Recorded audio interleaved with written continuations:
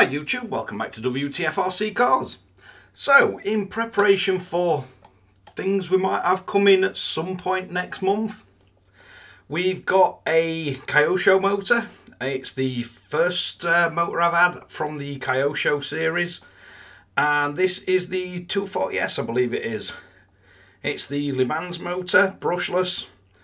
We got a few specs on this, so I believe there's two different motors for this, and there's one geared more towards a two-wheel drive, one geared more towards a four-wheel drive. So I believe this one is the 15.5 turn, geared more towards four-wheel drive, and it says RPM 7.4 volt, 18,870. So it's a 2550 kV motor, maximum current 38 amps, maximum power 320 watt, efficiency 90%, and apparently it weighs 179 grams. We've got a motor diameter of 35.8 mil, a length of 51.2, the shaft is 15 millimeters long, and it's a 3.175 diameter. Designed to run up to 2S, so 7.2 to 7.4 volt is its optimum. But quite a nice flashy box, but does the motor match up to it? So let's bring in for a close-up look and we'll unbox this thing, take a look what you get, if anything, in the box.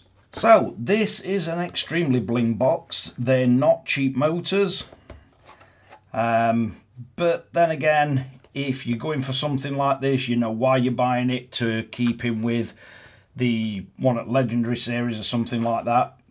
It does say on back of it 15.5 turn. I believe the other is 19.5. I'll just check. Yeah, 19.5 is the other motor they do in this series, and that's geared more towards two-wheel drives. So what do we get? We get a rather nice motor.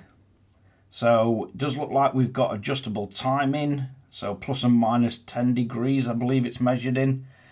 Nice solid pins to solder to. We got a nice clean design bearing on the end of the motor. Side exit for the sensor wire, so you're not going to have sensor wires stuck out at back. Extremely bling and extreme fingerprint magnet, but it will look really nice no matter what you put this thing in. Does feel nice and solid. No vents like we get on the modern style motors, but multiple positions to screw it in with. We do get a tiny instruction manual. I'm not sure if it'll tell us anything really about the motor, but we can have a look. So it does give you a full exploded view of it, so you can see how it all comes apart. And it does give you a breakdown of what all these parts are, although they're all numbered, but it doesn't tell you on that side, and it doesn't tell you on the other side either. So it does tell you which way to turn for higher or lower RPM. It does tell you it's for a port for the sensor wire for the cable. Insert 12 first into motor before attaching and detaching 6. So you basically get a sleeve that you can put in motor before you put in or remove the stator and everything. Probably to stop it damaging the magnets. But let's have a look, because we can get this out. So it does come with a couple of screws to mount the motor with, which is nice. May or may not be needed. And then you've got the little plastic guide in case you're needing to strip the motor down, so you can get the actual rotor straight out the middle of it. So yeah, that's quite nice. Never had that with a motor yet, but it would make putting it in and taking it out a lot easier. It's not going to try and stick to magnets, and you're not going to damage your coils. It does tell you to remove the 3 screws when you're stripping it down, but the exploded diagram, it is quite nice to see. Obviously you take this plate off first, and then you've got the screws on the outside. It's going to be a while till I need this motor, so let's see if we can actually do this.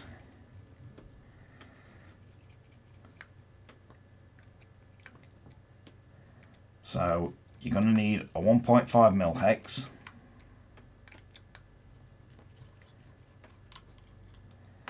and if you remove those 3 screws you can alter your timing. So So if we take that plate off, you've then got the actual motor itself.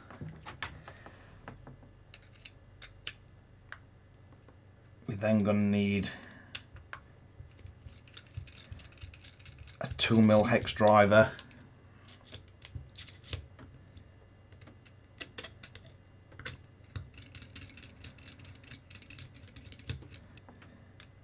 we can just slide it round. If you're very careful, you can just slide it out the way. We can get them out so we know they're not getting stuck in anything. I think what we need to do is rotate the sensor board till it lines up with the little cutouts.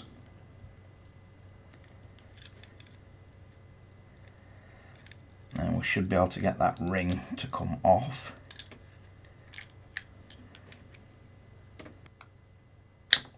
And you can lift that out. So then it tells you to drop this in, and that you should be able to line it up to go down the side of the rotor, and then you should be able to slide the rotor out. Make sure you don't lose your little bushing off the end. Easier said than done because you can't really grab it. There we go. So quite easy to strip down if you need to service it. Got a tiny little shim on the end, and then the green one, and you've got a marking on the end, little red mark, so you know which way round it goes. It's pretty easy to work it out because you've got a long shaft on one side and a short one on the other.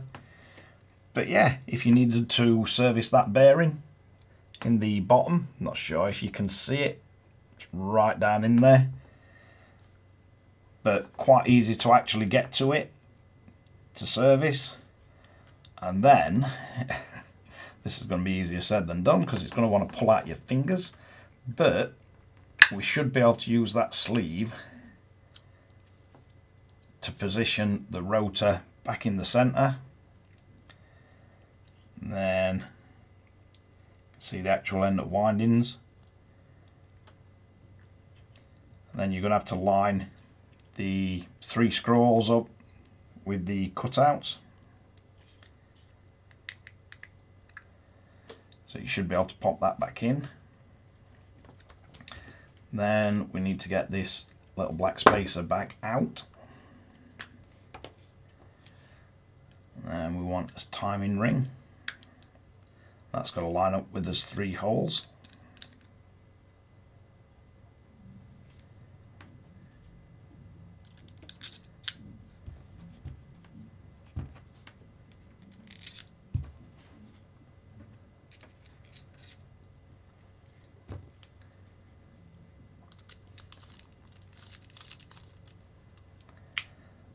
And we're going to have to line these up with the motor plate on the front or back, whichever way you want to look at it, and don't go crazy over tightening these. So once you've got that in position, you need to make sure your shims are on, and then you're going to have to just wiggle that rotor around until we get this back into position. And if you look on this, we've got little tabs. They have to line up with these little cutouts. You're going to have to slowly lift the magnet up so you can actually get it into the middle of the bearing in here. Because you're then going to have to use that to get your sensor panel in place. And then just turn it slightly so it's back over, covering the little bolt. And then we should be able to get our screws back in. And then if we just back these off slightly, you can then set your advance or retard timing. I'm just going to put this back to standard. And you just want to snug these down Don't go crazy tight with them. And then just check for free rotation of your motor. And there you have it, all back together. So at least you know what that thing's for. Let's just service your motor and line your rotor up, basically. But it's a nice free feeling motor. It looks extremely bling, and it's going to be covered in 1,000,001 fingerprints. Now, they are quite expensive. They don't come with a sensor cable, or I can't see one. We've got a little bag of do not eat. But other than that, that's pretty much all we get in there. So, no sensor cable, but you do get the actual magnet guide to stop you scratching all your rotor up when you swap it and damaging anything. It does give you a bit of a warning on the instructions that the motor can reach 70 degrees, or if you gear it wrong, it'll probably reach a bit more than that. But this one is available from Dave and the crew at RD Models at Chesterfield. I'll put a link in the description below. And as I say, they're not a cheap motor, they're a really nicely built motor, they're serviceable, which is nice to see. And they do look really nice, they are really well made. And again, this one is the 15.5 turn for your 4-wheel drive sort of classic series, legendary or vintage series, whatever you want to call it. But it's just a nice brushless motor. So let's wrap this one up. So there you have it, the Le Mans 240S 15.5 turn Kyosho brushless motor. Thought I'd do a strip down on this. Seems though you get the magnet guide, and we've not seen that in any other motors that I've had in.